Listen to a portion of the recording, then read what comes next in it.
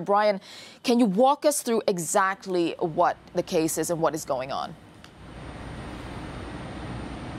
Good morning, Tessa. Well, as of now, the retirement age for Supreme Court judges in Poland has been lowered from 70 to 65. In effect, that means that 27 out of the 72 Supreme Court judges in Poland face early retirement, including, you said it, the first president of the court, Małgorzata Standoff, who called this a purge and vowed that she would continue working today and until the end of her term in 2020. But this is not the first law of its kind. It's part of a larger set of reforms that have been enacted since 2015 on the justice system in Poland.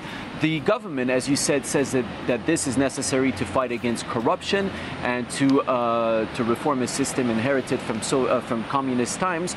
But critics say that these reforms hurt the independence of the judiciary, the rule of law, and that effectively the court system in Poland is now under the control of politics. Tessa? And clearly, Brian, Brussels has not been happy with Poland over a few months now. How have they reacted to this?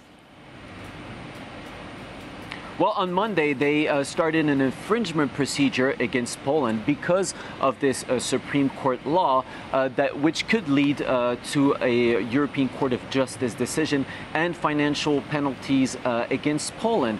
But because of all the laws that I mentioned earlier that have been enacted over the last 3 years, in December, the European Commission launched what's called the Article 7 procedure, which is the most powerful tool at the disposal, which in theory could lead to stripping Poland from its voting rights in the European Council, which represents the member states. But clearly the European Commission wants to continue dialogue with Poland, and sources here in Brussels tell me that there's a real worry about these reforms, not just because of democratic principles and principles of the rule of law, but because if you hurt the independence of the judiciary, it could hurt the cooperation in judicial matters, and it could also hurt investments in Poland, whereas the government just sees this as an ideological dispute.